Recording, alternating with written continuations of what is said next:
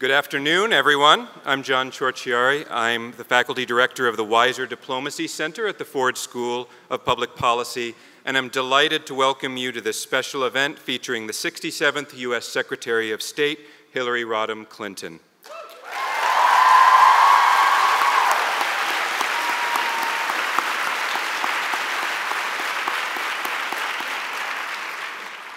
I'd like to start with a word on format.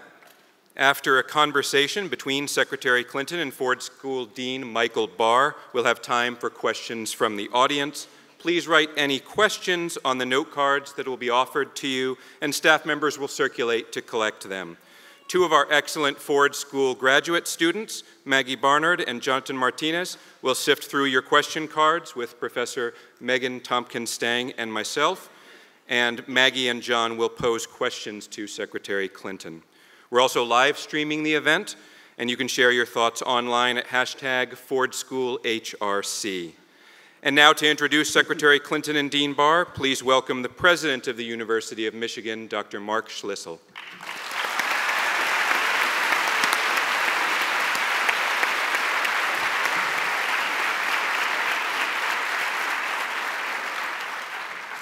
Thanks very much, Professor Ciorciari, for the kind introduction.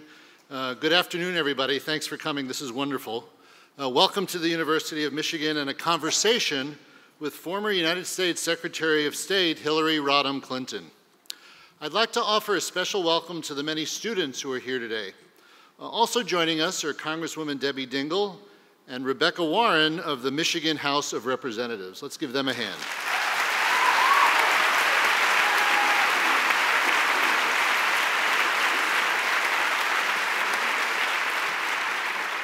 The University of Michigan offers many opportunities to interact with people doing extraordinary things in our world.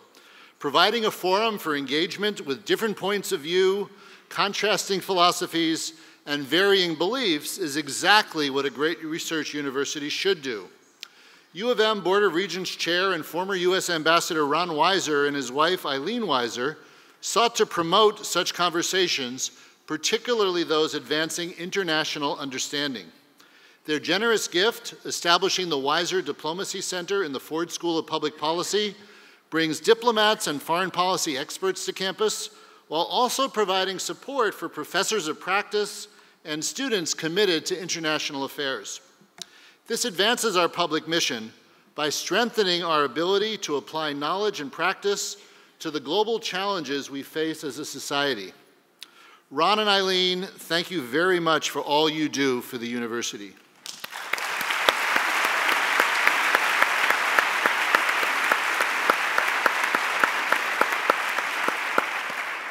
I'd also like to acknowledge the tremendous support the university receives from all of its regents, including those that are here this afternoon.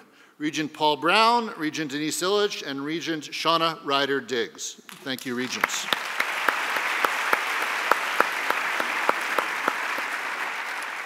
Today, we have the opportunity to learn from a woman who has, through her career of policymaking and practice, as both an elected and appointed government official, confronted many of the societal challenges that demand our attention. But before I introduce our honored guest, I'd like to share a few thoughts on the person who will moderate the conversation. Michael Barr has experience in both Washington and in academia. He's the Joan and Sanford Weill Dean of Public Policy in our Ford School and a senior fellow at the Center for American Progress. Joan and Sandy Weill are here with us today as well. Welcome, Joan and Sandy.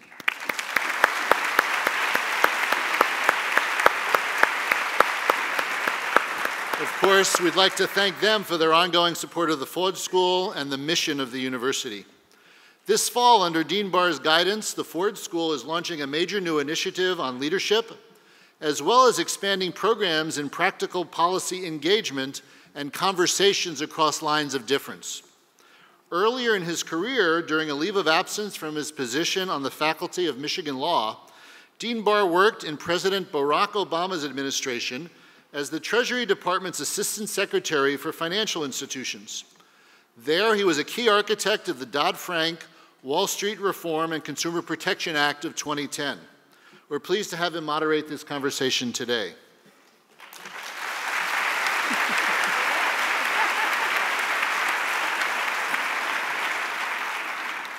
As a young person, Hillary Rodham Clinton's view of the world was strongly influenced by the beliefs of those around her. Her mother was a Methodist who advocated for a socially conscious life of doing all you can do for others.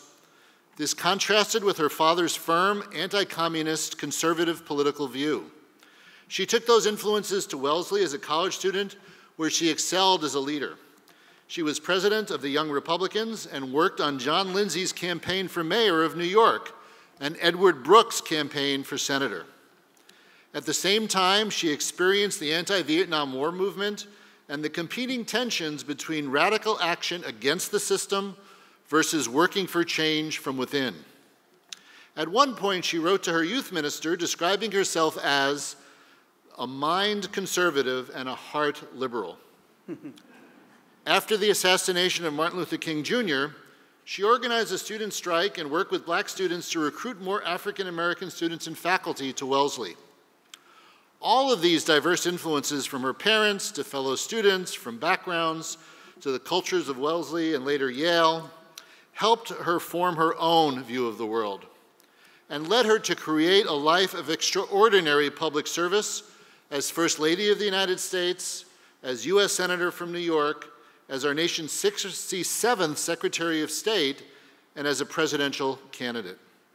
In 2008, then Senator Clinton was featured on the cover of Time magazine with 2 checkboxes next to her picture: love her or hate her. Today, we welcome her.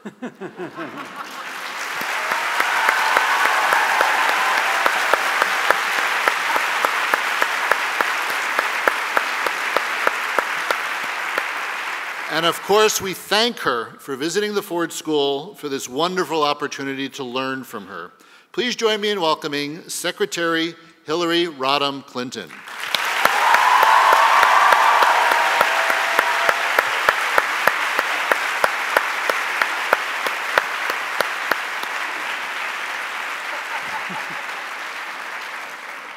Welcome, Secretary Clinton. It's just a real honor and a pleasure to have you here in Ann Arbor at the University of Michigan. A great honor to have you help us launch the new Weiser Diplomacy Center. Well, thank you very much, Dean Barr, and thank you, President Chisel and others who have made me feel very welcome, and all I can say to that is, go blue.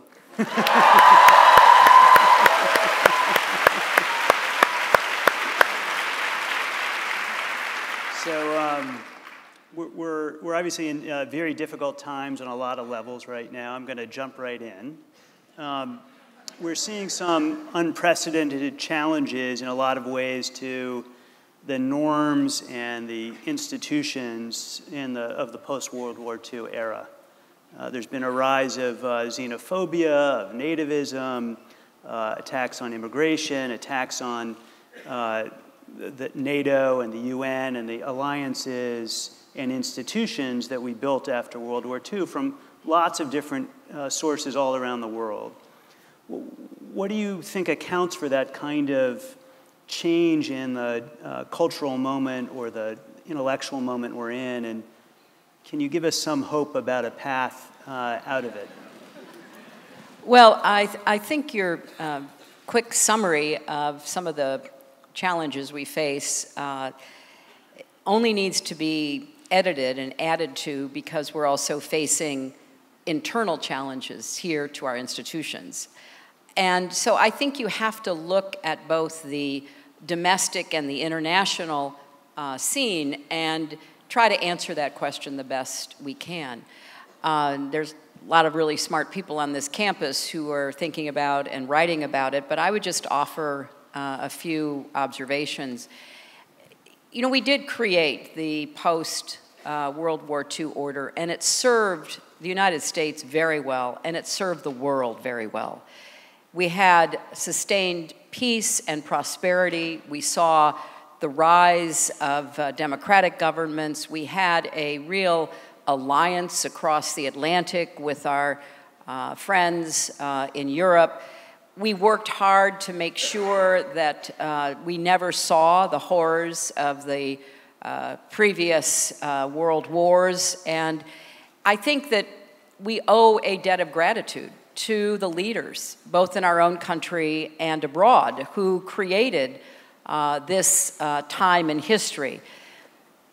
I think things have changed, there's no doubt about that, and a lot of institutions are under stress, including the ones that you mentioned, Mike.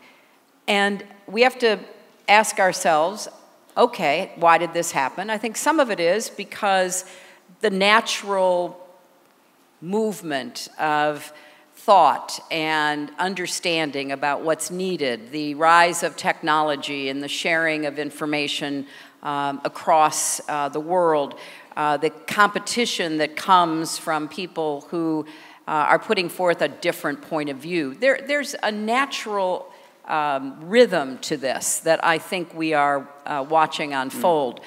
But I would add there's also a concerted effort to undermine our faith in these international institutions. There is a real effort by some to try to create dislocation and disruption. And at the top of that list, I would put Vladimir Putin, who has been trying to undermine NATO and the European Union, American democracy, our elections, for his own purposes, in pursuit of his geopolitical strategic goals of restoring, in his view, Russian greatness. You see China offering a competing financial system, and that competing financial system is grounded in authoritarianism, in state-run enterprises, but it's being quite successful, and so people are saying, well, democracy's messy, the free market has all kinds of problems, and so maybe there's something to be learned from what's happening in China. You have rogue nations that are, trying to create chaotic conditions for their own purposes. And so you can look around the world and you can see why it is in the interests of some leaders, particularly autocrats, to sow discontent, confusion, disappointment with those institutions. What we should be doing is saying, you know what, we need to take a hard look at what has served us well since the post-World War II era, where they need to be reformed, where they need to be updated. Let's engage in that process. But I think we find ourselves in a much more defensive crouch than we should be. We should be standing up for the success of the last 75 years, not throwing it on the trash heap of history. So unfortunately, we don't have leaders right now that are willing to do that, but that is what not only the United States needs, but I would argue the democratic experiment, the transatlantic alliance, the hope for greater freedom and opportunity around the world. So yes, we need to engage now in a new process of trying to restore and renew, and where necessary, reform and even replace institutions that are no longer serving us well. So a lot of these issues are incredibly complex, and we're gonna get into the details of them in a minute. But when you think about how to translate these kinds of issues for an audience, not this audience, but the domestic audience more broadly, how is it that you think we can go about, or you'd like to go about explaining the importance of America's role in the world for people who may rightly be focused on their own daily lives rather than these more abstract kinds of questions? Well, of course, I'm a believer that what happens in your daily lives will sooner or later be affected by these large questions, and that's why we need to have conversations like the one you're having at the Ford School. Let me just give a quick example of a way of thinking about a problem that's in the news right now and how to handle it differently. The other day, President Trump walked out onto the south lawn of the White House and said that he'd just gotten off the phone with President Erdogan of Turkey, and he was withdrawing American troops from Syria. And everyone knew that that meant that the Turks would, as they have, launch a military assault into Syria with the purpose of trying to, in their view, contain and quell the Kurds, who have been our allies in the fight against ISIS. This has been brewing a long time. This should not be a surprise that the Turks intended to do that. What is surprising is that the President of the United States basically gave them a green light to do whatever they chose to do. The way this could have been handled is to call a meeting at NATO, Turkey is a member, to get planners into this meeting, led by Americans who wanted to support and, frankly, protect our Kurdish allies who have lost around 11,000 fighters in this ongoing battle against the militants, and sit down with the Turkish government, their representatives, and say, look, your legitimate complaint is that you fear, left unchecked, there will be a Kurdish corridor on your border that will support those elements of the Kurds inside Turkey that you are concerned about and that you have a history of having to deal with their demands for autonomy, the terrorism that goes along with them. Okay, that's your legitimate concern. We have a concern. These Kurds have been with us. They have fought with Americans. We have supported their efforts. They were the ones who really led the assault on Raqqa. They're the ones who are holding tens of thousands of ISIS prisoners. So let's figure out how we're going to deal with this. And let's make sure that you don't go in and, through air power and ground assaults, murder thousands of Kurds, both fighters and civilians, in your effort to try to prevent terrorism inside your own borders. Let's figure out how we can do this. Let's figure out how we can help you with your problem and how we can protect our allies. There are ways of working on really thorny, what are called wicked problems, but they take thought and deliberation and diplomacy. So yes, we have the common bond of NATO membership. We could have used that. And now we have a situation with all kinds of consequences, both predictable and unintended, that will flow from this military incursion by Turkish troops. I think you're exactly right. This problem of Syria is a wicked problem. It's been around for a long time. You can go back to the British and French drawing the boundaries of the region, but we're tracing it through. The Obama administration had very difficult choices to make in Syria. How much of this do you think the problem in Syria can you trace to difficulties you had in the Obama administration? What do you think you got right and didn't get right about Syria then?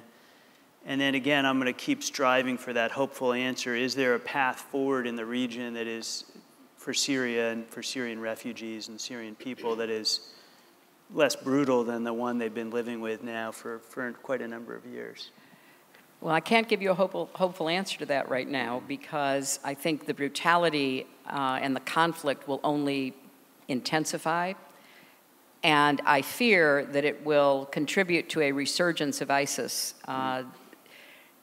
They were driven from their main headquarters, and they were driven out of Mosul in Iraq, and a certain number of them were captured along with their women and their children, but by no means was that movement or that ideology defeated. So I fear that we're going to see some very difficult times ahead. So going back, look, this is one of the areas where I disagreed with the president, and I made my disagreements known privately while I was serving as Secretary of State.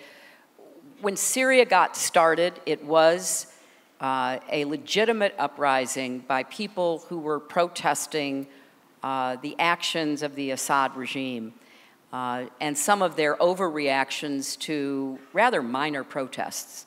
But the Assad government came in with a very heavy hand and tried to totally squelch protests. And the people who were in the streets at that time were predominantly business people, students, people who wanted more freedom than they were being permitted. Again, I think, Assad, without giving up power or capitulating in any way could have lessened some of the oppression that people were living under. But he chose a very different approach, and the approach he chose was in line with his father's approach, which is if there is protest, there is demonstration, you have to take the most draconian steps to squash it and send a message to everyone. And they were quickly joined by the Iranians and the Russians to support the Assad regime, and there are lots of reasons for that. One, obviously, that the Iranians had a long-time relationship with Syria and Assad because they used Syria as a pass-through to equip Hezbollah in Lebanon. So they wanted to maintain enough control to be able to continue to support their allies in Lebanon, both internally in the role that they played in Lebanon, and then, of course, always with the threat against Israel. The Russians had a long-term relationship with Syria, with they're sending students to study there back in the Cold War. They had a military base in Syria. So they saw it as an opportunity to buttress the Assad regime, but also to get a foothold in the region. I, along with the then Secretary of Defense, Leon Panetta, the then CIA Director, Dave Petraeus, recommended to the president that we take some steps through the CIA predominantly to try to send a message to Assad, the Iranians, and the Russians that they would face consequences. They couldn't just expect to slaughter tens of thousands of Syrians, force this huge exodus mostly into Europe, become a client state of Iran and Russia without the United States taking some action. And as you know, the president said the chemical weapons attacks were a red line, and then when it happened, he didn't think he could get support in Congress, and so he didn't proceed. So fast forward, at great human cost, incredible devastation, the Assad regime, backed by the Iranians and the Russians, has hung on. The only part of Syria that they had not totally conquered was that northern part where the Kurds are and where other Syrians had gathered to try to fight against both Russian forces, particularly Russian air power, Iranian forces on the ground advising the Syrians and the Syrian military. So at this point, I assume that Turkey has gotten the green light from Assad, the Iranians, and the Russians. So I assume they've deconflicted the area so that there will not be any mistakes where Russian planes bomb Turkish troops. But, you know, it's a complicated war zone, and nobody's quite sure what is going to happen. At this point, it would be very difficult to engineer a diplomatic solution because the Iranians are not going to give up the gains they've gotten, and neither are the Russians. I actually negotiated an agreement in June of 2012 with all the parties and brought in the Gulf Arab states, and everybody was around the same table, and we negotiated a transition agreement. The Russian Foreign Secretary, Sergei Lavrov, was there. He actually agreed to it. We broke for lunch. He left. He went to his embassy. He called, we think, Putin, came back and disowned the agreement. So we have tried. We've tried to be an honest broker. We've tried to support internal opposition and those who have fled and are now expatriates. But where we are right now, and it's a very dangerous situation, is Assad has become basically a tool of both the Iranian and the Russian interests. And I think you will see increasing pressure on Israel from the Iranian interests, and you will see increasing arrogance and potential further threatening behavior from the Russians, and of course we've got the Turks on the ground in a military battle. So this is a you know, it's an interesting time because a lot of the Gulf Arabs are so concerned about Iran that they have taken a lot of pressure off of Israel. So Israel and the Gulf Arabs actually have more in common now with their worry about Iran. But now on the doorstep of Israel, you've got a Iran-dominated Syria. So this is going to be a difficult period, and it requires intense, intelligent diplomacy. And right now, we have very little of that, and we're going to pay a big price. So another country, obviously in the news right now, is Ukraine. Secretary Rice, when she was here last week, said that Ukraine is at risk of becoming known as a scandal rather than a country. How do we refocus attention and energy, not just on the role of Ukraine in the U.S.-Russian relationship, but the broader set of relationships we have in the region that are going to be needed to move towards a post-Putin Russia at some point in the future? From your lips to God's ears. You know, I think Ukraine is a centrally located, important, strategic country in Europe that straddles east and west. And it has been yearning to be part of Europe. That's what its revolution was about, the Maiden Square Revolution. They've had a lot of mishaps and a lot of setbacks because their leadership was not up to the job. There were several people who tried and were overcome by circumstances, and one Ukrainian president overcome by radiation poisoning, and another accused of corruption and thrown in jail. And so there is a lot of growing pains in Ukraine, and it is a place that I think both Europe and the United States have a real stake in, trying to help stabilize, trying to help modernize their economy and support their efforts to move toward a more secure democracy.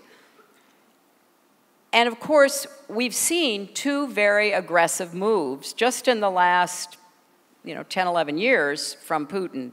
We've seen his invasion of Georgia and the seizing of two provinces in Georgia, one strategically located on the Black Sea, down the road from where he has his dacha, near Sochi, where the Olympics were held. He just basically seized this part of Georgia and another part further north.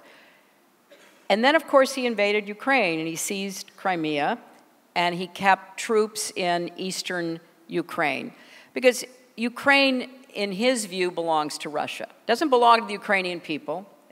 It doesn't in any way belong to their aspirations and hopes for being part of Europe, and maybe even someday part of the European Union. And what he has done is to set up a very difficult problem for whoever is in leadership positions in Ukraine. Because with his domination of eastern Ukraine and the presence of Russian troops and the constant arming of Ukrainian civilians who are sympathetic to Russia, if Ukraine doesn't have friends who can try to help deter further Russian aggression, they are in a quandary. Do they place their hopes in Europe and the United States, or do they kind of surrender to the inevitability that Russia could seize them anytime they wanted to and nobody would come to their rescue? So the whole Ukrainian scandal in the midst of the impeachment inquiry in and of itself is troubling because of what it shows about abuse of power and the use of threats and extortion by the President of the United States, withholding military aid that they so desperately need to defend themselves. So it's a scandal. It's an absolute appropriate scandal, and it should have triggered the impeachment inquiry. But let's not lose sight of the larger issue that you raised, Mike. the current president of Ukraine, who has no political experience, he was a TV star, sound familiar? So he's in a bind. He's got the American president threatening him. He's got the Russian president threatening him. He's just trying to figure out how to be a president. And from everything we know about him, he wanted to bring, energy and modernism to his presidency. And what's happening now is he's accepted an agreement that there will be elections in Ukraine, in eastern Ukraine, which, remember, the Russians dominate, the Russian media dominates. There'll be elections for the people of that part of Ukraine to decide whether they want to break away and join Russia like Crimea or stay in Ukraine. He probably felt like he had no choice. The Russians are breathing down his necks, and there is evidence that Russian troops are moving to the border again in pretty large numbers. And then one thing that hasn't gotten a lot of attention that I just want to mention is that there is a treaty that we've been a member of, in fact, we were the architect of, that goes back many decades, called Open Skies, and it permits satellites and other surveillance mechanisms to see what's happening on the ground around the world. And just out of the blue, the Trump administration announced they were going to pull us out of the Open Skies Treaty. And if I were guessing, one of the consequences of that is we will not necessarily be able to discover all the troop movements that Russia is engaged in on the brink of forcing their will on Ukraine. So Ukraine deserves a lot more help and a lot more attention than we are currently giving it, except in the kind of, scandal mode. It's a real country with real people who thought they were going to get a real chance to have a better future, and now they are caught between our political games here in the United States and Russian aggression, and it's really a very unfortunate situation. So let me raise another difficult topic. There are, again, no shortage of them.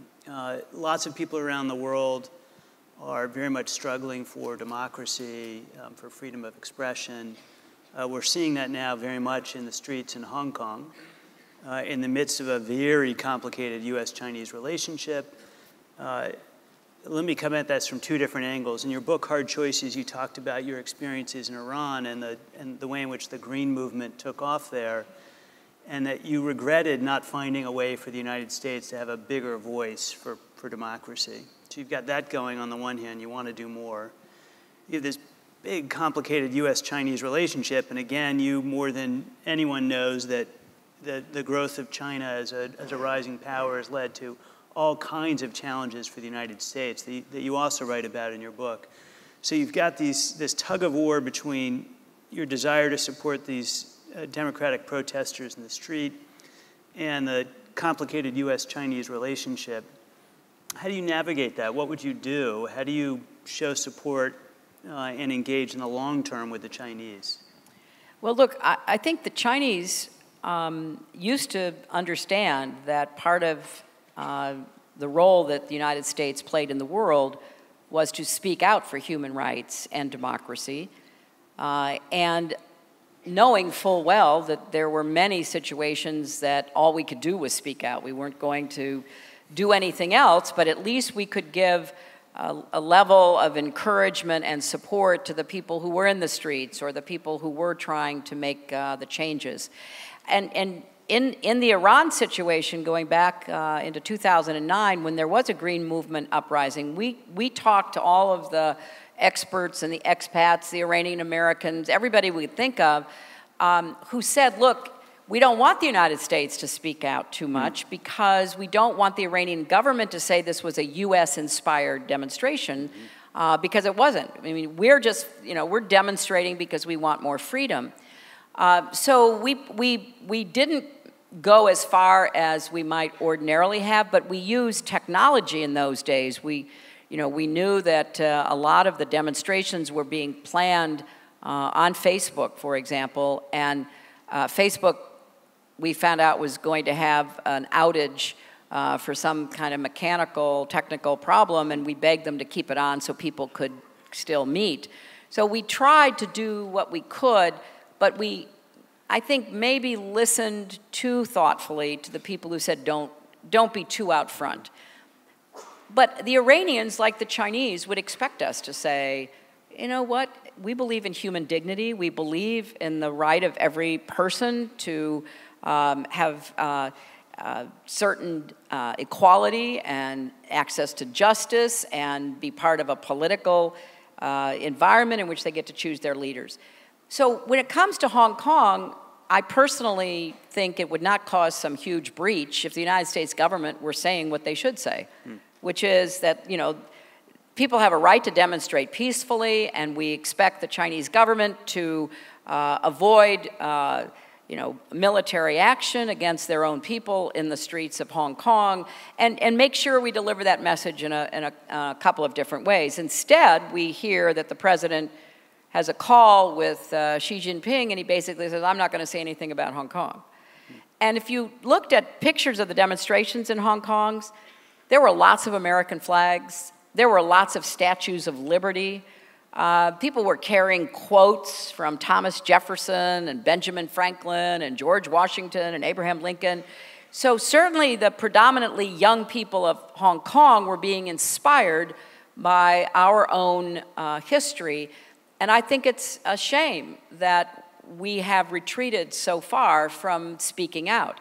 That doesn't mean, Mike, that you keep rubbing salt in the wounds or you sacrifice American interests when you are engaged in that kind of advocacy. But it does mean that when America is silent about these fundamental human rights, nobody else is going to speak up. Nobody else has a voice loud enough to be heard.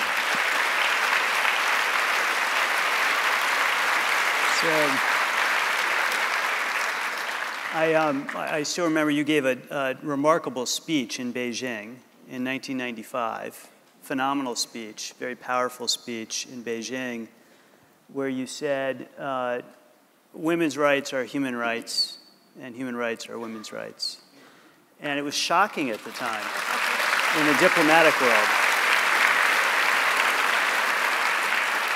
And you've been working on women's rights issues for a long time, obviously. Before that, can you say a little bit about, what it felt like in that moment? Fast forward, you created an ambassador at large for women's rights at the State Department, been very engaged around the world in advocacy. You have a new book,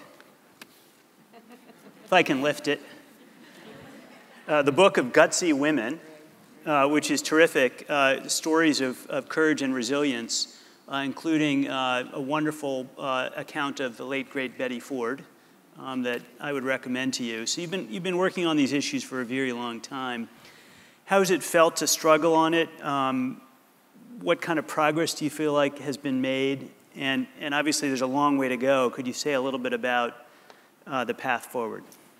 Sure, and next year, 2020, is the 25th anniversary of the Beijing Women's Conference and that speech that I gave.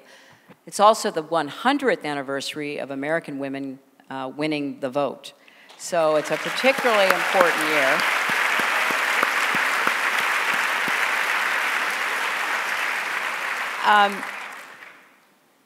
When the Beijing conference was announced, there was an American delegation. It was headed at that time by the then UN ambassador, later Secretary of State, Madeleine Albright. It had Democrats and Republicans. It had men and women. It had a real cross-section of Americans. And I was invited to go, and there was a very worried reaction in the Clinton administration, including in the State Department and in the Congress, because they weren't sure that we wanted to draw as much attention as my going would to the Beijing conference. Some members of Congress were upset because China had imprisoned human rights activists and they didn't want me going unless they were freed. And so it was not at all a given. And I was very anxious to go and to be part of that historic moment.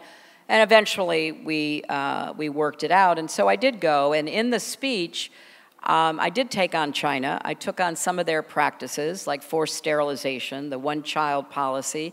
I took on other problems that affected women and families.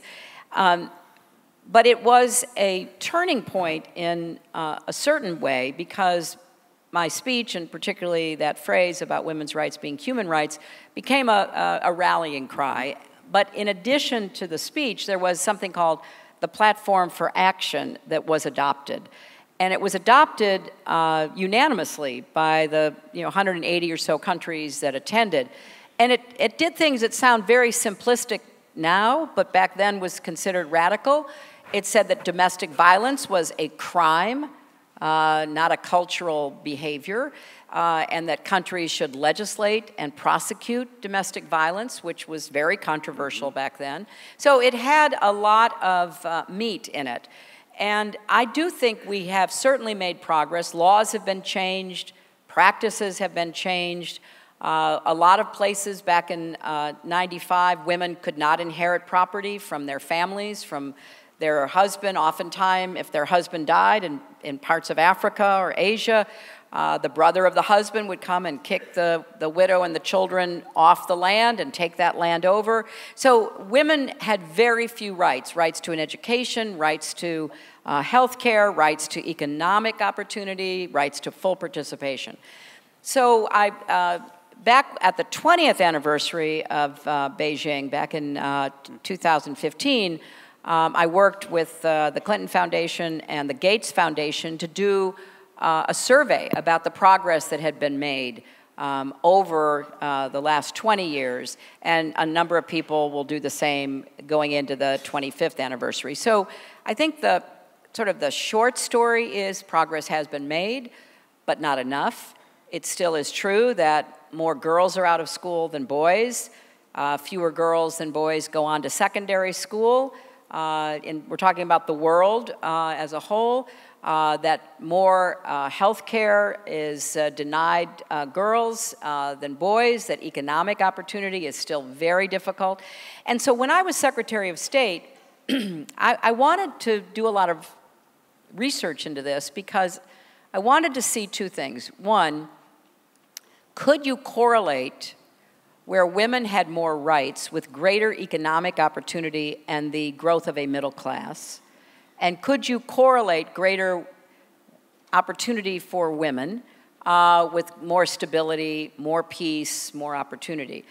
And in fact, you can. And there was a lot of research done by all kinds of institutions, including some of the private business forecasters, that if every country tore down every obstacle to women's participation in the economy, the gross domestic product of every country would go up, including ours.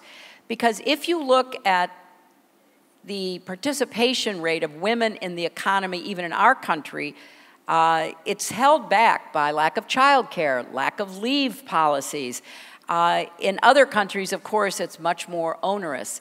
So I made the argument in the State Department and in speeches around the world that giving and supporting women's rights, opportunities, and participation is not just a nice thing to do because you want to, be nice to your daughters and your granddaughters.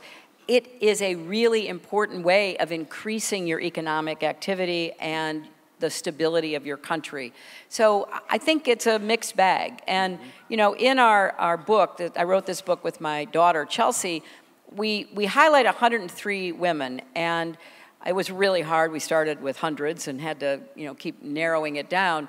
But we highlight women who persevered through obstacles and terrible difficulties to make a difference. Over at the Ford School, their leadership definition is, working to make a positive difference for others. Well, these women did that. And there's two women I just want to briefly mention who kind of embody the progress. Two women who became presidents of their countries, unlike some places we know. And so I'm particularly intrigued by them. But one who became the president of Chile, Michelle Bachelet, and one who became the president of Liberia, first woman elected president of any African country, Ellen Johnson Sirleaf. What did they have in common, living so far from each other? They were both tortured, beaten, arrested, oppressed, exiled. It happened with Michelle because of Pinochet. Her father died in prison. She and her mother were grabbed up and put into prison and then exiled after being tortured. Ellen Johnson Sirleaf was in the middle of the vicious civil war in Liberia, arrested, beaten, exiled, and they both came back. They both came back to their countries. They both got involved in politics, and they both ran for office. And both of them remembered what had happened to them. So they championed, in their own ways, very different political systems, very obviously different economic standing. They championed the rights of women. And Ellen Johnson Sirleaf, who saw the horrors of that civil war, the murders, the rapes, the amputations, everything that happened, in her inaugural address said that we want a peaceful nation. And part of having a peaceful nation is to let women live their lives in peace. So this was an amazing journey, and I wanted more Americans to know about all of the women, but particularly women who didn't just make it on their own, but kept reaching back to make sure others could come along as well. That's great. So, I think we have time for maybe one or two more questions pretty quickly before we open it up to the audience. We've been talking a lot about defense, a lot about diplomacy. We've talked a little bit about development. I want to spend a little bit more time on that. You have been advocating for microfinance as a development strategy for more than a quarter of a century, and quite effectively.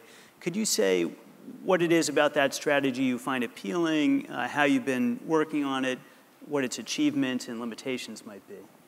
Well, thanks, Mike. And the title of this talk is about foreign policy and defense, diplomacy, and development, because that's what I emphasized when I was Secretary of State, all three of the Ds, not one more than the other, but trying to maintain a commitment to each. And microfinance is a concept that was really pioneered in Bangladesh and India. In Bangladesh, there was an economist by the name of Muhammad Yunus who actually won the Nobel Prize. And he had this really radical idea that if people were given a little bit of money, not as a gift, but as a loan, that they would have to pay back, that they could invest in furthering their income or their children's education, it would help lift development. And so he started something called the Grameen Bank, and that's what he began to do. And what he found was women were the best people to lend to because women would invest in their families. So these small loans, they would help to pay the rent on a market stall. They would help to buy material for a seamstress or an embroiderer. They would help to put the girls in school, just like the sons. And that concept has been really proven in Bangladesh, and then in India, a woman featured in our book, Alabat, started something called the Self-Employed Women's Association to do exactly the same in India, where women would get these small loans. And what was so remarkable is that they would be put into lending groups, and in the lending groups, they would have to look at the 4 or 5 other people, the women who were in that group, and they would be told, if you don't pay back your loan, then the woman next to you can't get her loan. So it was both a financial scheme and a community development opportunity. And now there's like 1 million members of SEWA in India. So this is a program that we did bring to the United States. Mike was a part of that when he worked at the Treasury Department, where we tried to replicate it for Americans. So it couldn't be the same exact approach that was done in Bangladesh or India. And what we found was that we needed to create development banks. And so I helped to start something called the Southern Development Bank in Arkansas, which was focused on not running up huge profits, but plowing money back into the bank so that they could loan to small businesses, because so many small businesses can't qualify for a $10,000 or $20,000 loan, you know, to buy new equipment, to make investments, hire another employee. So this is a concept that was really pushed by the Clinton administration, and it has survived. Don't tell anybody about it. It has survived up until now, and literally millions of people have benefited from these kinds of micro development bank approaches. So this is the last question before we open it up to our great audience questions. The Weiser Diplomacy Center that you're helping to launch is really committed to training the next generation of international affairs leaders and experts in the United States. If you look out at the next 20, 25 years of challenges that they're going to all be facing, what are they? What should they be working on? What should they be thinking about? And how should they be best prepared to be the kind of leaders we're going to need for the next 20 and 30 years? Great question, and we'd probably be here till breakfast with all of us talking about it, but I think just a few points. First of all, I love what you're doing at the Ford School and the Weiser Center and everything that is being supported, what the Wiles have done, all of you who've seen the importance of this kind of investment in our next generation of leaders. And the conversation we had over at the school, which was just with the students, was very revealing based on the questions they asked, because it wasn't just, how do I get prepared, what do I study, where do I work, what do I do? What are the values that should guide me as I think about becoming a leader who wants to make a positive difference? And one of the questions was, what is the role of empathy? And I am a huge believer that if you are a leader who wants to make a positive difference rather than just, feather your nest or stroke your ego, but you want to make a positive difference in people's lives, empathy is key. You can't really help people unless you can relate to them. When I went to Bangladesh and to India and met women who had gotten these loans, that's what got me committed. You can read about it, you can go to a lecture about it, but you see the difference that it makes in their lives. So from my perspective, we've got to get back to listening to each other, empathizing with each other, working with each other. We cannot solve our problems here at home or around the world if we continue to be so divisive, so divided, and so mean to each other. And, whatever we can do to try to break out of that. That doesn't mean we're going to all agree. I mean, part of being in a democracy is you have disagreements, and you have the right to disagree. But we've got to start showing that democracy can work again. We need to have debates that actually lead to decisions being made and actions being taken. And we can't afford paralysis and gridlock. We can't constantly be looking for the political advantage. We need to say, hey, what does America need and what does America need to do in the world? So if you look out at all the problems we have, none of them can be solved by us alone. But if we don't lead, I can guarantee you they won't be solved. If we're not in the forefront of trying to figure out what we do about climate change, what we do about conflict, what we do about the spread of disease, which is only going to get worse because as the climate change, disease is moving north, and we are not prepared for that. How do we try to help manage the rise of China? They have every right to rise, but not at the expense of their neighbors, not at the expense of concentration camps filled with Uyghurs, not at the expense of, suppressing the rights, freedom, and dignity of their own people. How do we work with that? How do we deal with a newly aggressive Russia? How do we deal with Iran that feels like the constraints that were put on it by the Iran agreement are gone, so they basically can pursue that nuclear weapon that we put a lid on under the Iranian agreement in the Obama administration. So, yeah, we have a lot of big, big issues, and we need leaders who are going to put country before party, country before personal interest. I'm not saying it's easy. I plead guilty to the times I didn't. You know, it's very easy to kind of get into the frame of mind like you're right and everybody's wrong. But we've got to save ourselves from that. And it's the next generation of leaders who are going to have to model the best way to do that. That's great.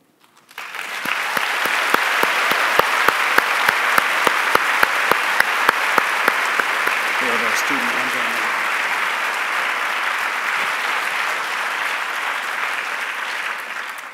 Madam Secretary, it's an honor speaking to you today. I'm Maggie Barnard, a Weiser Diplomacy Fellow pursuing a master's in public policy. Our first audience question is, what is the most important undertaking to restore American leadership and cooperation in the international order? How can the U.S.'s global leadership role be redeemed? A small question for you. Yes, a small question. Well, our current president could have an epiphany, you know, on the road to Damascus or somewhere.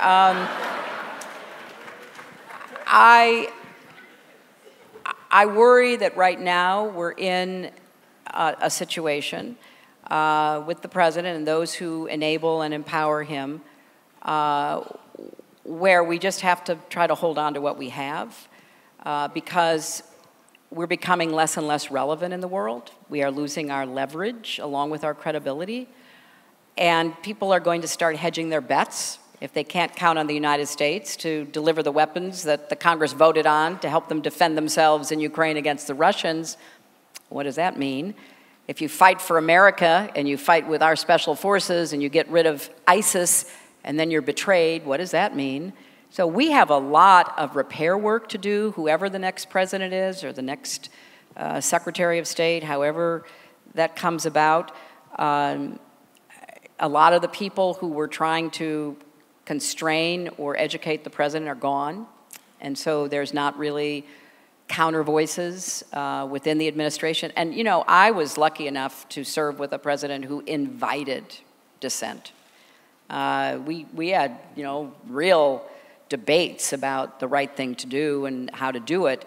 And that doesn't seem to be happening now. So we have to do a lot of repair work. And this is a moment in history when I think the voices of others, the voices of other elected officials, the voices of citizen leaders, the voices of prominent business leaders, all need to be heard so that people around the world will know that the America that they used to count on, that was there, that represented the values they aspired to, will be back. You know, we'll find our way back.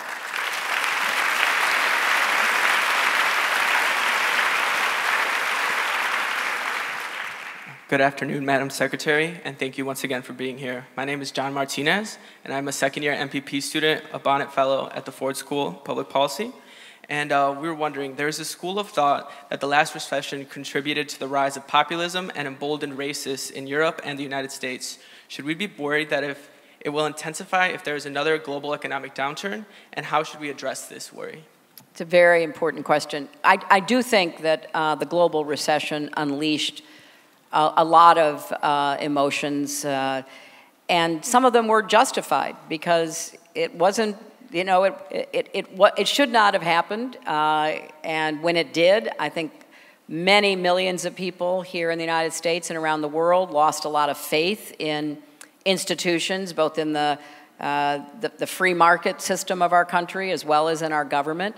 And even though President Obama tackled it seriously and led us out of that, saved the auto industry in Michigan, did a lot of other really good things, it took a while. And so people had, you know, a lot of serious problems economically, and the damage lingered. The other big push for populism, for nativism, whatever you want to call it, tribalism, nationalism, was immigration. And that goes back to the Syrian question, because the real igniting event in Europe was the tens of thousands of Syrians pouring out, trying to escape Assad and Russian bombers. So they were flooding into Europe, and Europe was not prepared. It was kind of hard to be prepared, and There were millions of people who were showing up in Italy and then moving on to Germany or France. And Angela Merkel, who is a great stateswoman, took a huge political risk and basically said, look, we're going to take the Syrians, and there were others mixed in with them, but it was predominantly from the Syrian region. We're going to take them and we're going to try to assimilate them. We're going to try to give them jobs, training, education. And they took about 1 million Syrians. And that caused a huge political backlash. I mean, the fact is, Germany had a better system than most countries would to actually do what she said they were going to do and to absorb those people. And a lot of them, they may not have spoken German, but they were engineers, they were pharmacists, they were educated. So they have slowly been able to assimilate them, but there still is a big backlash. And so these problems, the economic problems, the migration problems, we need people, again, doing that slow, patient diplomacy that looks boring but can actually make a difference, trying to figure out what do we do about this. Because I will predict that with climate change, you will have even more migrants, and particularly from North Africa, which is suffering from desertification. You're going to have more and more people pouring out of parts of Asia. You've got temperatures in Europe now, 110 degrees, and temperatures in parts of Asia, 120, 130 degrees. People are going to leave, and what are we going to do? And I want to say just another quick word about development. I think it would be really smart for us to focus some development aid to build institutions in Central America to stop the migrant flow, to try to provide, honest policing, to try to provide, support for those governments, even if they are not particularly, effective or even honest. We ought to figure out what we can do. A lot of the migrants are coming because they're scared to death with the gangs. Well, no government should tolerate armed gangs, and we should help those governments crack down and eliminate that gang threat. So people don't have to rush to our border because they've seen their father killed or their daughter raped and they don't know what else to do.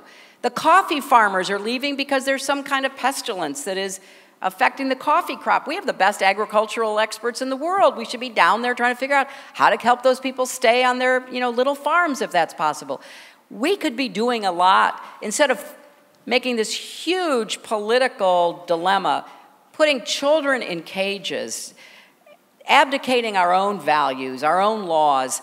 We should say, look, we have to have an orderly migration process. Every country has to have secure borders. Why don't we try to help our neighbors so that they don't have to leave their homes and do more to prevent that flow in the first place?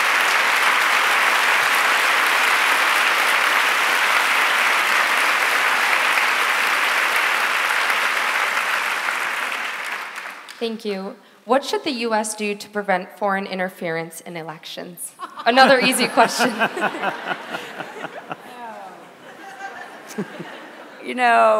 Oh my gosh. Well, first, accept the fact it happened. Don't argue about it. It happened.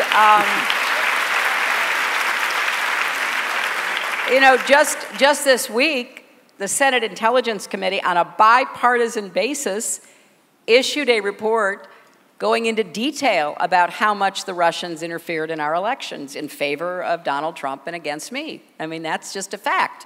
And the Mueller report, if you can bring yourself to read it, and not just read about it, it really explains what they call the sweeping and systematic attack by the Russians on our election system. And so first, let's accept the fact that a foreign adversary used their military intelligence assets, think of that, to interfere with our election in the hopes of helping to elect someone they thought would be more malleable or more favorable to their goals. And right now we're in a real quandary because the only institution capable of stopping this is the federal government. Our elections are at the state and local level. That's where we run them. But the expertise, the Homeland Security expertise, the cyber expertise, doesn't exist in a county in Michigan. It exists in, the Defense Department and the Homeland Security Department and the CIA and other places in our federal government. And there seems to be very little appetite by the federal government to do anything about it.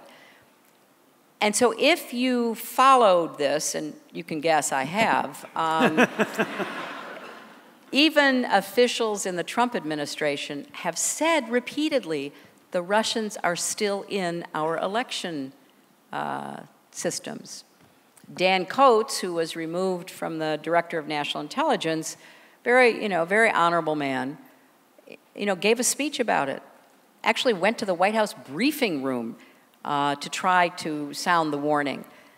But it's going to take concerted effort, and just throwing money at the problem is not enough. That's a part of it.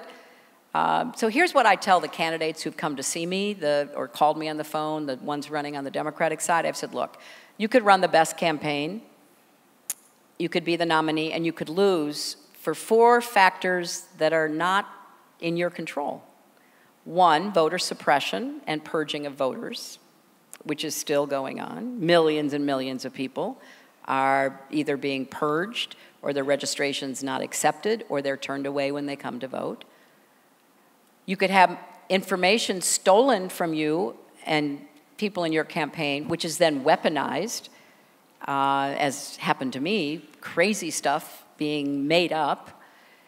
You could have a steady stream of outrageous, untrue stories that are fed to people's Facebook feeds and other social media accounts that influences them, because we're talking about really sophisticated propaganda.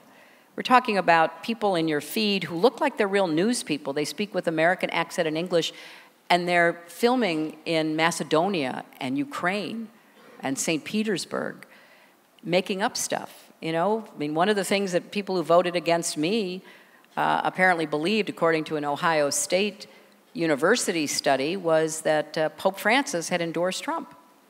Because why? They saw it on the news. What was the news? A guy in a suit and tie, a young, good-looking guy sitting behind a desk, telling them that. And then the 4th problem is the actual interference with the elections themselves. We know it happened. We don't have the details about what did happen. We know that the Russians were in the systems of at least 4 counties in Florida, but even members of Congress who get briefed on this from the FBI can't tell you what they're told because it's classified. So I am very worried, my friends. I'm very worried because those 4 factors are alive and well. And I'm also really disappointed in a lot of the tech companies, and I'll mention Facebook because they're the most influential. More people in the world get their news from Facebook than any combination of other news sources. And now Facebook says that you can buy an ad that is totally untrue. They're not going to take it down. You can take elements of Nancy Pelosi speaking and piece it together to have her say something she never said and have it posted, and Facebook won't take it down, even though it's a manufactured deep fake. So how are voters supposed to know? I don't know. I'm a voter. How am I supposed to know? When you see this stuff, it's professionally produced. It's got a lot of money behind it. It's aimed at you because remember, when the Russians hacked the DNC, they also, and they got, people who worked there, their emails, and, caused commotion about that, but they also hacked the cloud, and they stole all of the information my campaign had stored there about persuadable voters, voters we were going to be reaching out to, calling, knocking on their door. They stole all that. So when Paul Manafort handed something over to a Russian agent named Kalimnik, we believe it was polling information that they then could match up against the information they stole. All I want is a free, fair, transparent, honest election not interfered with by Russians or anybody else, so that the choice of the American people is actually the choice the American people made.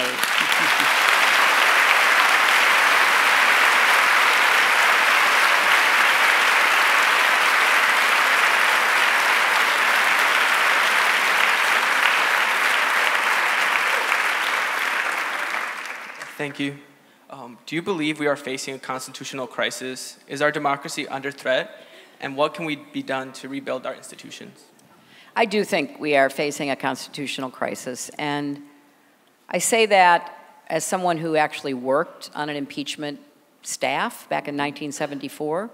I was a young lawyer recruited to work on the staff to gather and analyze the law and the facts around President Nixon's behavior in office. And I was one of the lawyers who worked on a document about what is a high crime and misdemeanor. Think about this. Why did our founders put impeachment into the Constitution? They knew we'd have elections. They assumed that we'd have fair elections without, British, French, or Russian interference, and that if you didn't like somebody in office, including the president, you would vote that person out. But they put impeachment in because they understood human nature, and they understood the potential for abuse of power, and they concluded you needed a remedy in the Constitution to remove dishonest, abusive office holders. So the impeachment power is given to the House to conduct investigations when there is evidence that a president in office has engaged in behavior that amounts to a high crime or misdemeanor against our nation that could cause a series of consequences that would undermine our rule of law, our separation of powers, our Constitution. So I think that Speaker Pelosi was correct not to give in to pressure to impeach about everything that people disagree with Trump about. I mean, there's a long list. Because I think she felt a heavy responsibility that it had to meet the founders' definition and reason if she was going to trigger an impeachment inquiry. The Ukraine phone call, the whistleblower report, the additional information that is now coming out, certainly in my view, meets the definition of an impeachable offense if it's proven. And so I believe you have to have a very thorough, thoughtful, deliberative process. When I was on the impeachment staff, I mean, we didn't talk to the press, we didn't leak anything, because we knew this was a very heavy responsibility. And I think that's what Nancy Pelosi understands, and that's why they're trying to gather evidence. Now, if you look back at the Nixon impeachment, abuse of power, obstruction of justice, contempt of Congress were the major reasons under which there were specific acts. The Trump administration's letter that their White House counsel sent saying they weren't going to cooperate and that, the House had no right to investigate the president and all of that is totally out of bounds. If you were to believe that no president could be investigated for wrongdoing while in office, if you were to believe that the president was above the law, we would lose our democracy right then. We would be on the road to tyranny, and,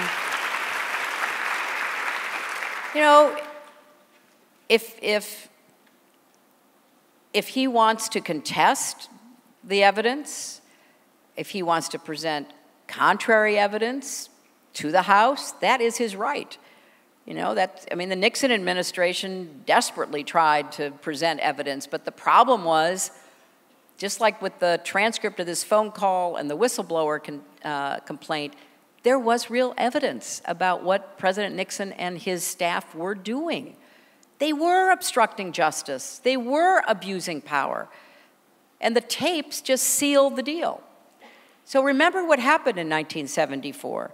And one of the people I profile in here is Barbara Jordan, who gave one of the greatest speeches when she spoke about why she was going to vote in favor of the articles of impeachment, about defending the Constitution.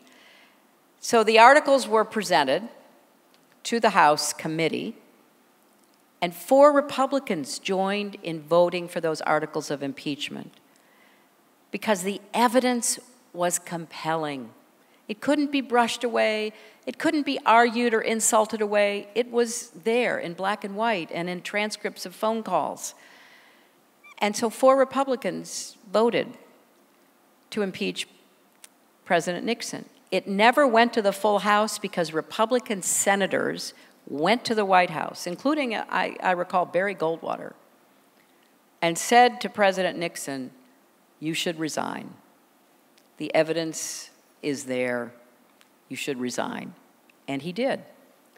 So I think this particular impeachment inquiry is not anything anybody should be happy about. Nobody should celebrate. It's a solemn, sad moment for our country. But we have to enforce our laws and our Constitution, and we have to hold leaders accountable, and we have to protect the separation of powers and the rule of law.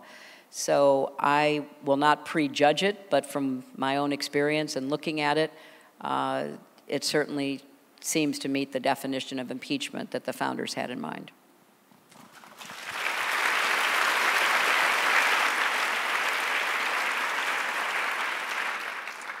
And for our final question, you cited empathy as an important leadership characteristic. What about expertise? Why has there been such a devaluation of expertise, and how can we change this? Well, I'm really happy you asked that. Yeah, empathy is a human value. Expertise goes to whether we make decisions based on facts and evidence. And I don't want to live in an evidence-free zone. I don't want to live in an evidence-free country. I want people to put forth facts based on their expertise and then to have a good, healthy argument about it.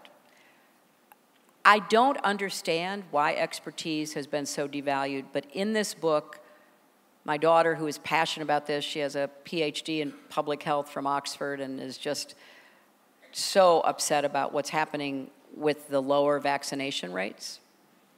And we write a chapter dedicated to vaccinators, who are predominantly women.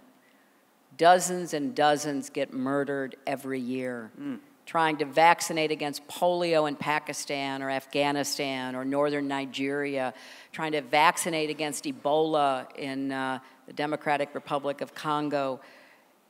These women are intrepid.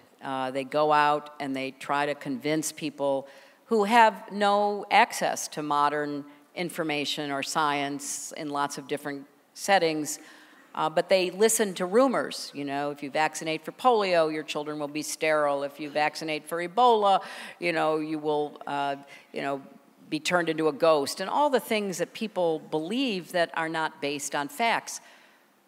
That, as tragic as it is somewhat understandable. Having Americans and Europeans now say, I know better than decades of information about vaccines and about all the science behind them is just, to me, incomprehensible. I don't know exactly how we got there, but everybody now is their own expert. What they read on Facebook or Twitter, they feel like their opinion is equivalent to, Jonas Salk. And therefore, they're going to do what they think is right to do, regardless of expertise. It's a really dangerous trend. I mean, I'm not saying that, every scientist and every expert is right about everything. I wouldn't say that by any means. We know that. But the scientific method, the debate around scientific findings has a way of revealing the facts and the truth. And we are in a dangerous position. I mean, it's one thing for the fossil fuel companies to convince, unfortunately, a number of elected leaders in our own country that climate change is not real. It's another thing to watch diseases moving north because the climate is changing and these bugs that we never had are all of a sudden upon us. I mean, we need to be more scientifically literate so that we're able to appreciate expertise again. And I guess that goes to education. It goes to a great public university like the University of Michigan. It really does require a concerted effort to educate. It also requires the press to quit being both sides now, false equivalency. You know, I mean, if you take vaccination or you take climate change, you have like, you know, 99% of the scientific opinion in favor of climate change, in favor of vaccination. They feel like it's their duty to find, you know, some guy somewhere who's going to say neither is true. That is a terrible disservice to people trying to figure out what to believe. So they also need to be more scientifically literate and more willing. And you know what? Their answer, I've had this argument, and their answer is, yeah, but these guys are so boring, we put them on. And I mean, you know, they're not funny, they're not entertaining. Oh my gosh. I don't even know what to say. I mean, do a talent show for the most entertaining scientists. I don't know what to say. Just get them out before the American people so that they can get the facts and the evidence and the truth. And then we can get back to having some level of expertise to be relied upon. Well, please.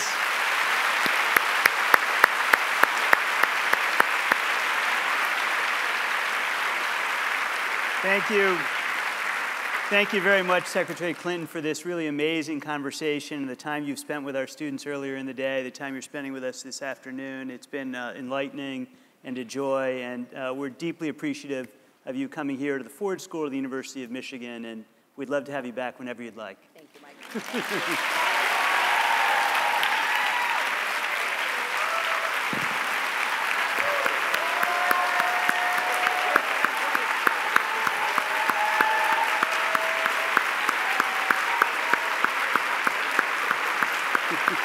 you.